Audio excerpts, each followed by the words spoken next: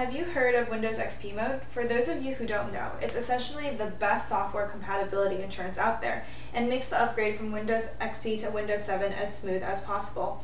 Windows XP Mode runs a full copy of Microsoft's older operating system in the background so that users can install and run applications that are not compatible with the latest Windows operating system.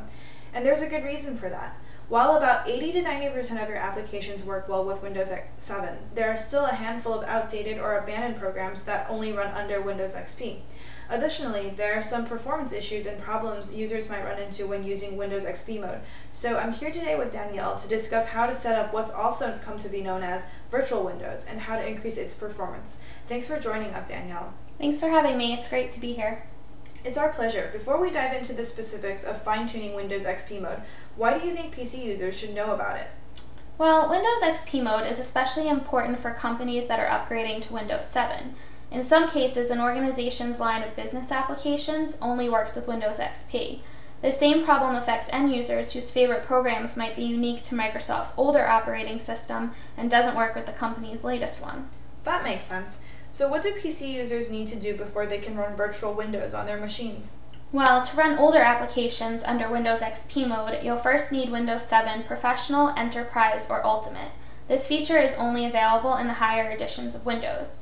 However, it doesn't matter if you're running it on a 32-bit or 64-bit system. I would also suggest using at least a Core 2 Duo 2GHz processor and having 2 or more gigabytes of main memory and 20 gigabytes of free hard disk space for Windows XP Mode. Simulating Windows XP takes up a lot of resources because you're basically running 2 operating systems at the same time, Windows 7 and then the virtualized XP. Thanks. Any other advice for getting started? Yes, I should also mention that it's best to go with a processor that has the hardware virtualization feature. This allows Windows XP Mode to run nearly as fast as the true operating system. It'll run without this feature, but you'll likely notice slower performance when working with older programs.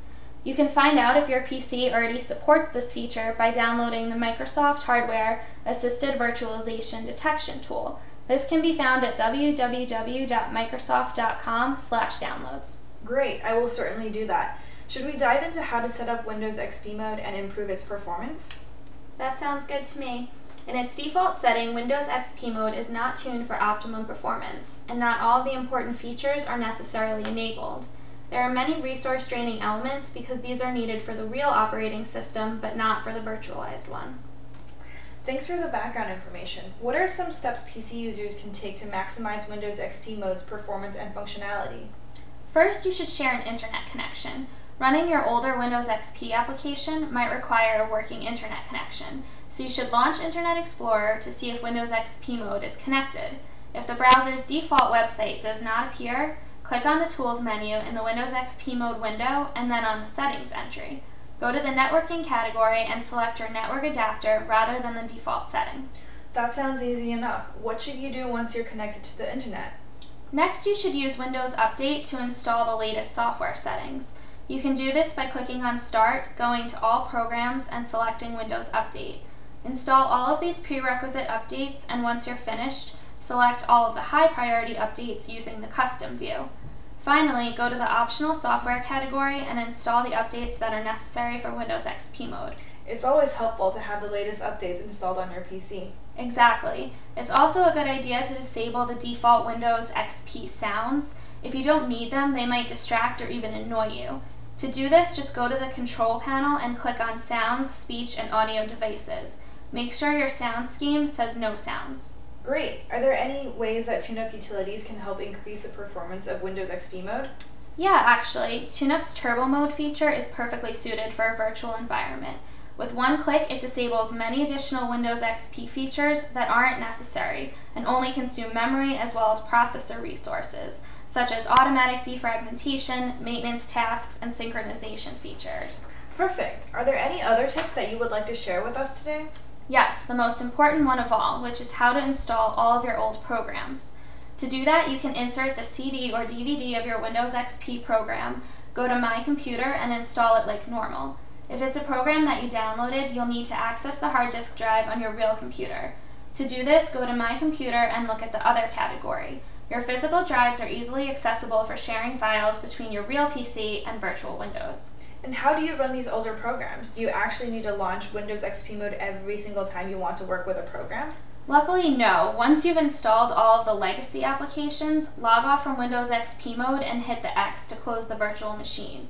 All of the programs you installed will be available in your Windows 7 Start menu.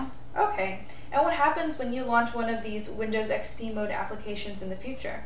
Virtual windows will run in the background, but the actual program window will appear as a regular program window under Windows 7. Great! It sounds like these Windows XP Mode tweaks will help squeeze as much performance and functionality as possible out of a virtualized machine. Yep, they definitely will. Well, Danielle, thanks so much for taking the time to explain these Windows XP Mode tips to us today. It was my pleasure, and make sure to visit the TuneUp blog about Windows at blog.tune-up.com for more tips and tricks on Windows XP Mode. You'll also find additional information that will help to keep your PC in top shape. Great, I will do that. Thanks again, Danielle. We appreciate your time. Sure, I look forward to speaking again soon.